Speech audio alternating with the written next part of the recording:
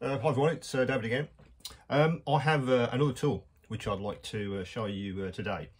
Oddly enough, not a cutting tool, which I know is a bit strange for the Tyrone Models store, but I have been looking around for other useful tools, other useful accessories, which aren't cutting tools, which aren't anything that you need to cut, cut your starring with. Now, one of the things I do a lot of is painting figures. Particularly 1/35 fifth scale. So of course, to hold those figures, I've been using lots of these. Pretty simple. There's various brands available.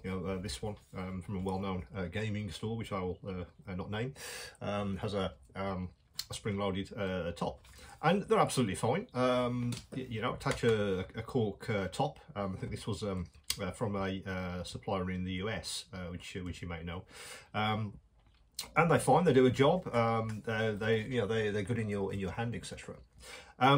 But as you know, across Tyrone Models, I'm always looking for I guess the next innovation. What's next? How can something like this be improved, if at all? And if there's anything out there that was actually more useful, or at least more usable, I suppose, than maybe these.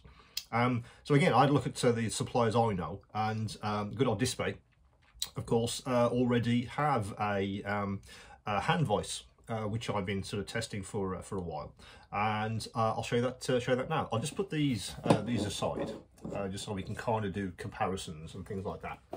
So let me just reach across and get the hand voice.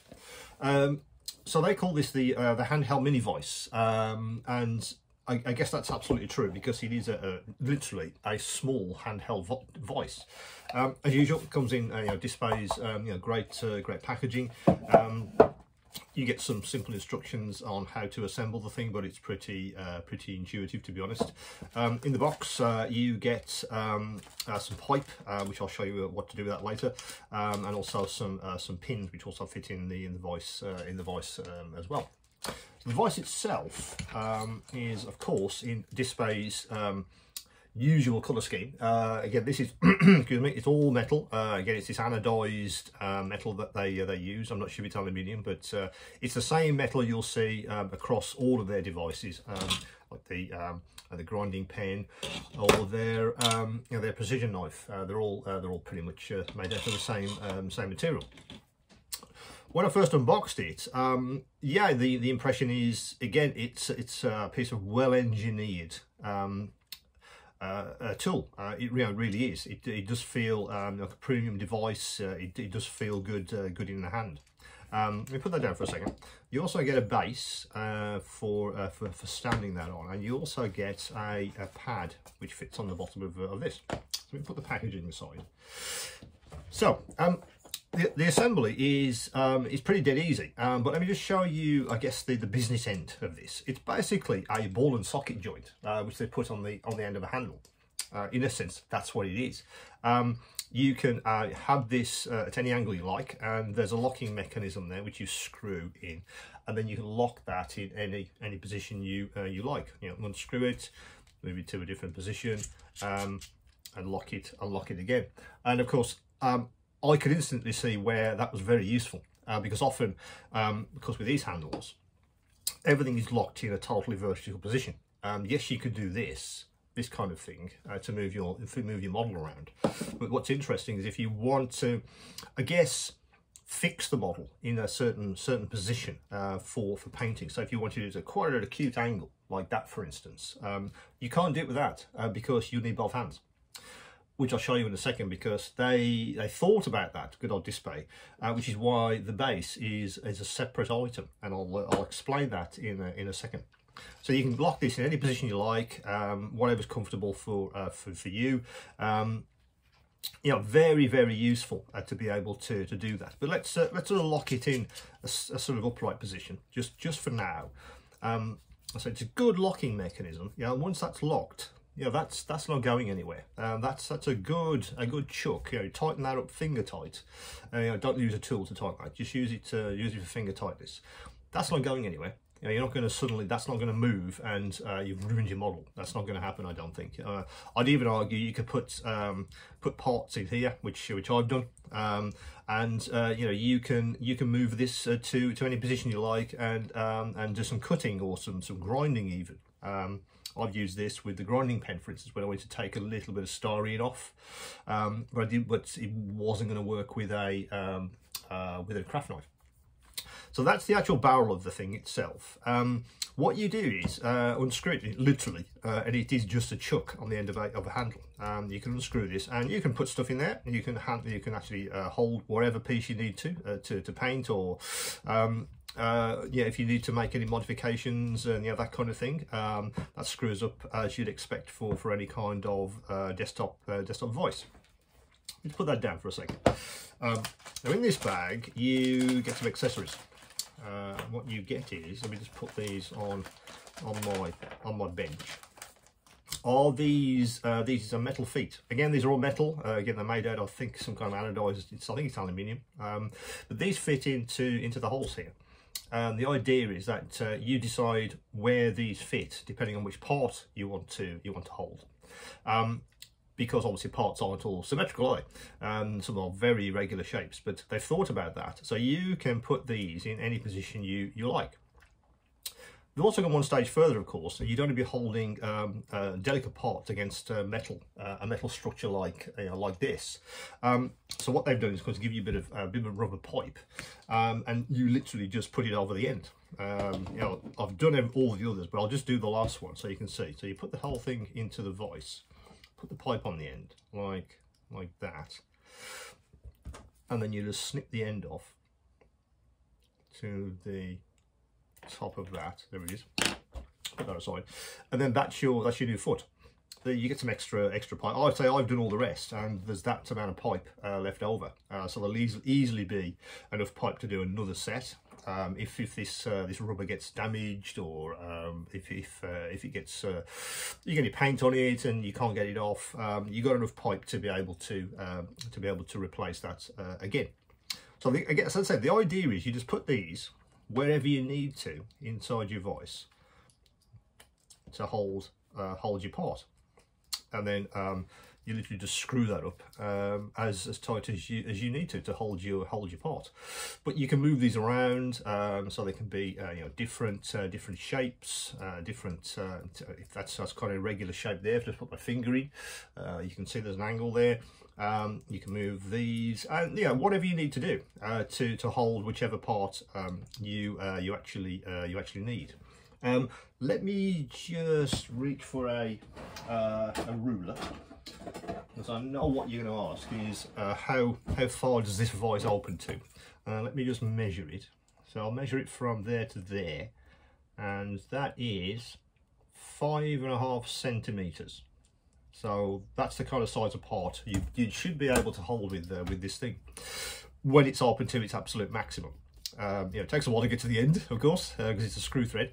But again, it's solid. That's not going to move around. I didn't feel that it was you know, a badly made screw mechanism at all. When I was holding parts with this, it was absolutely fine. So I say, let me put the rest in just so you can see what the whole thing looks like assembled. So that's with all of the feet actually in the hand vise. Now, of course, what can you hold? Well, it's basically anything that is the versatility is what I liked, because what I was doing even was taking all of these out like that. Let me just get a figure. So you, as well as I do, of course, when you're trying to paint figures with good old cork handles, you know, you're sticking bits of paperclip into the feet, aren't you? And then stabbing it into that.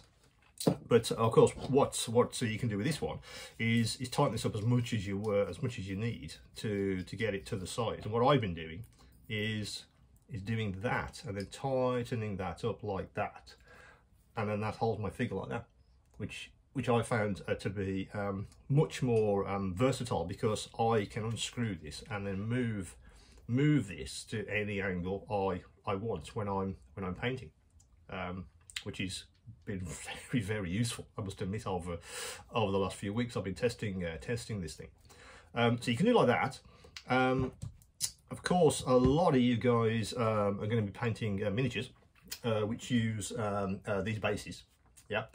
So again, that will expand, and you can put the base inside the feet and hold that nice and solidly. And obviously, if you have a cork base, you can still stick a figure in like that if you wanted to. You can still do that. But if you actually want to paint a miniature on a physical base and you start doing some actual sort of mini diorama, you could do that as well. There's no reason why the finished base couldn't be held in place with this handheld mini vise, and it stays in place until you're finished. You could do the figure, you could do the scenery, the diorama, whatever you need, without having to sort of take this off and move to a separate handle.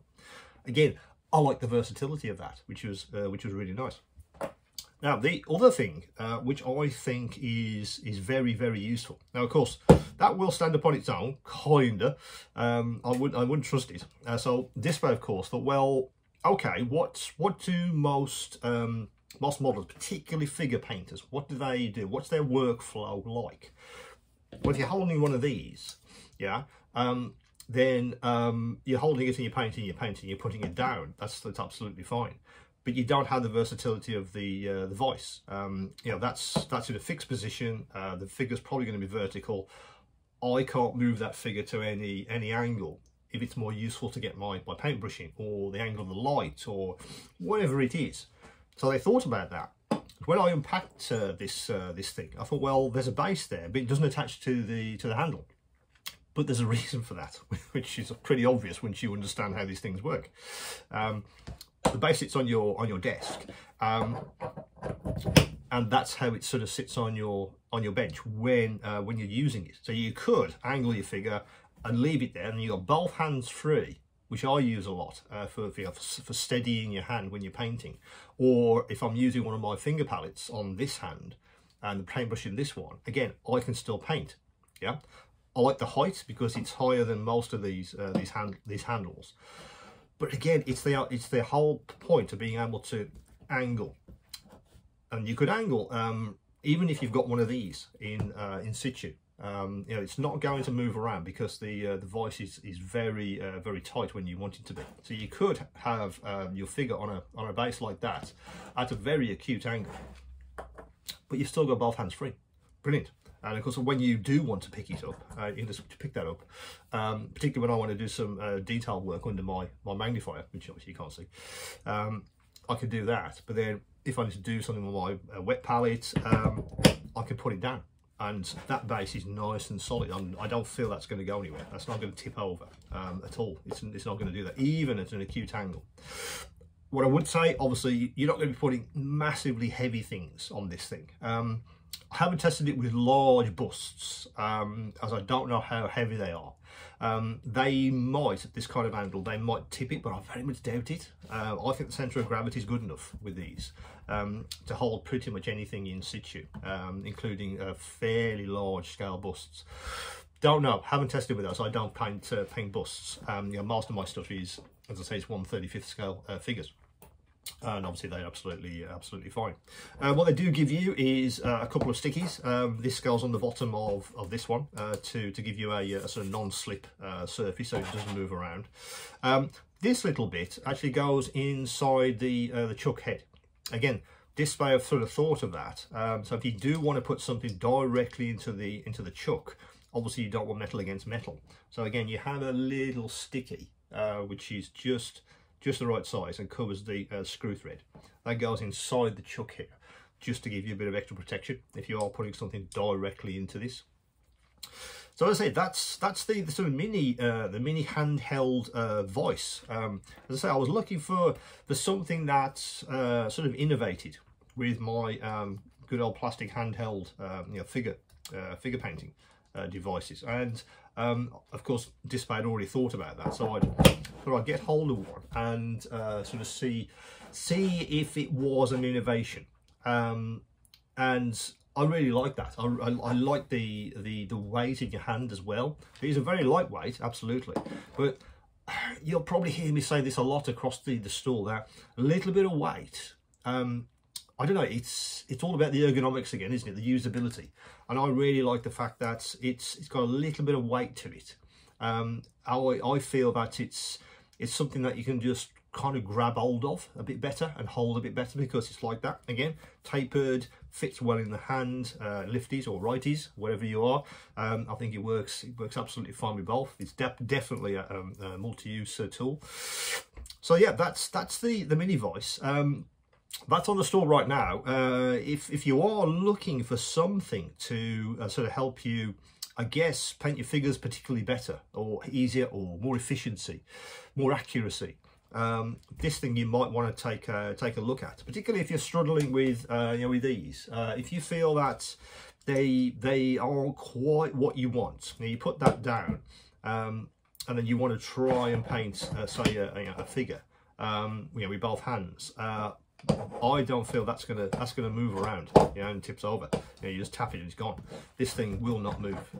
This thing's not gonna go anywhere. So there's no risk of it tipping over or it moving. The last thing you want when you're going in for that final touch on your say a face, for instance, is for your handle to move. And it's very difficult to do it like that. You do want both hands, and I do it like that to sort of steady my hand. So using that technique with this, worked really well. I was really impressed with how this actually works in practice. So again, have a look if it's something you feel might be an innovation for you. That's on the store right now. So any questions, any queries, now the usual, just do come back to me. But that's the mini handheld vise from Dspiae.